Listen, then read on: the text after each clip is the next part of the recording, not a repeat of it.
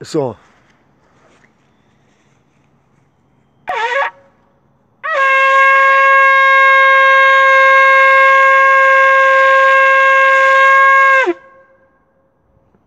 Like to give all praises, honor, and glory to Yahweh, Ba'ashem, Yahweh Shah. Double honors to the apostles and elders of Great Millstone that taught us this truth. Salutations to the elect throughout the four corners. Want to get into our culture, you know, like learning about, you know, herbs. That's part of our culture. Learning the Hebrew.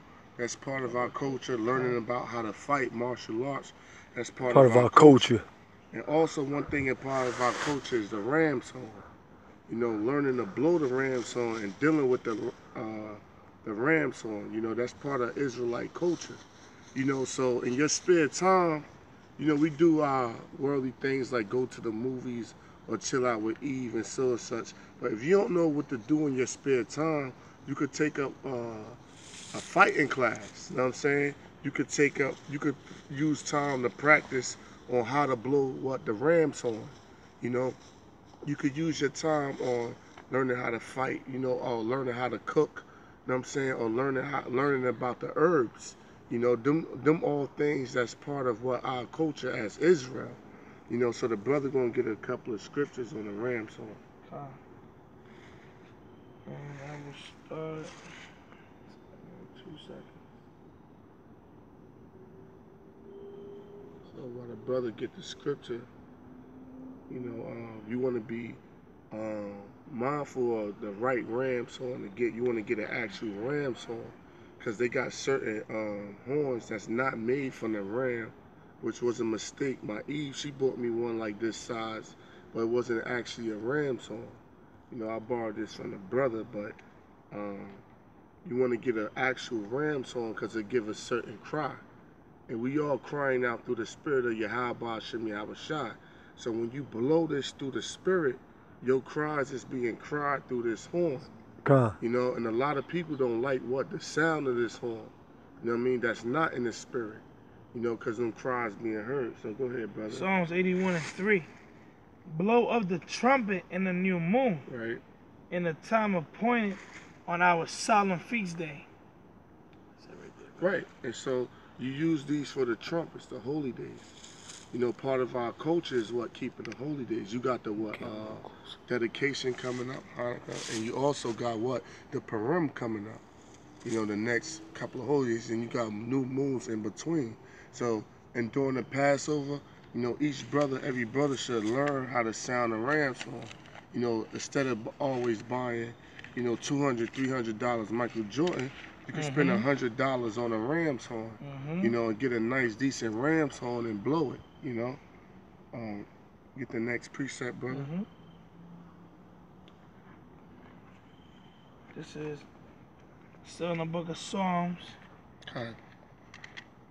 chapter 98.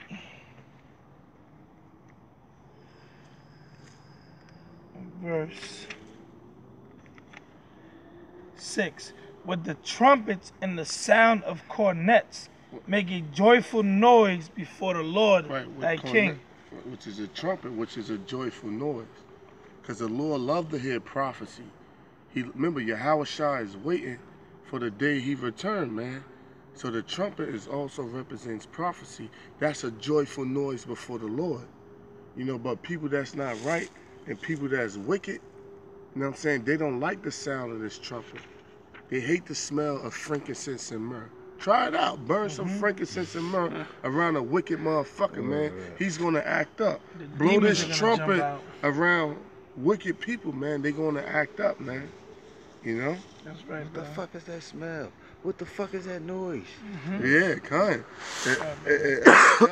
On a personal testimony, I went to work. I used to always practice with the trumpet, so I would sound it before I go to work on my old plantation.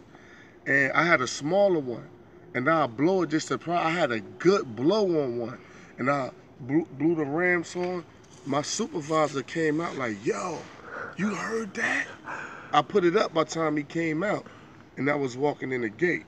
He was like, I was like, "Heard what?" I just played dumb. He was like, "Yo, it sounded like somebody crying for help." He was like, it sounded like somebody saying, help, help, help. And I laughed. The nigga smoked weed, he was high, but I laughed though. Because that was what? Through the spirit, man. That was through the spirit. This is the book of Joshua. Now drop that. Just give me Amos 3 and 6. Come on, you got it, brother. Because I don't want to make this too long. So this part of our culture, man, you want to get into your culture as Israel, man.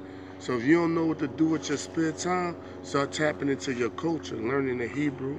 You can learn how to fight. You know what I'm saying? You can learn how to cook. You can learn about the herbs. You know what I'm saying? So we all do our worldly things, but we shouldn't be indulging in the world on that level because we got our culture to learn about as Israelite men.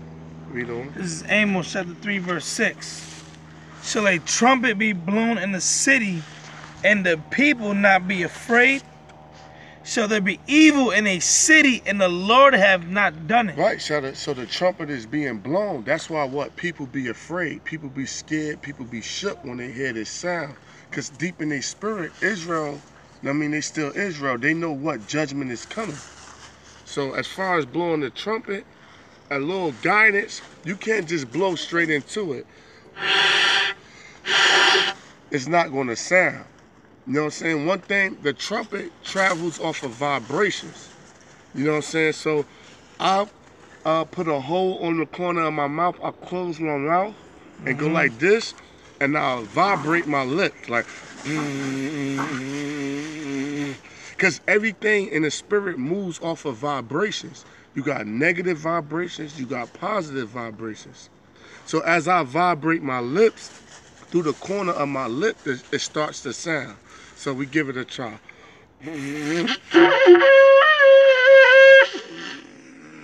Right, from a vibration.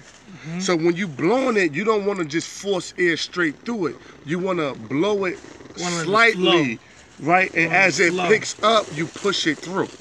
So I'm going to give it a good try, and through the spirit be a good one. Like I said, sometimes you don't get good blows. It also deals with the positioning of your body and how you hold it in the air, and also a good breath that you take, you know?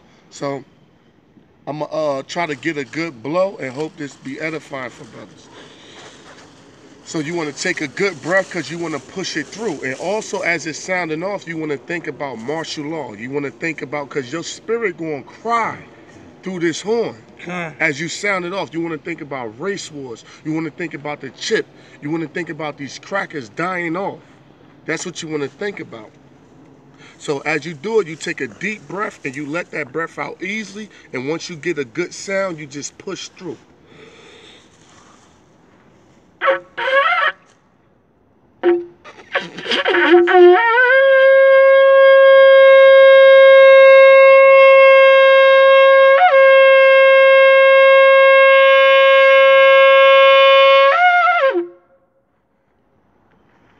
With that, hope that was edifying. In the name of Yahweh, Hashem Yahweh Shah. To the brothers out there pushing the word in truth, Shalom. Shalom.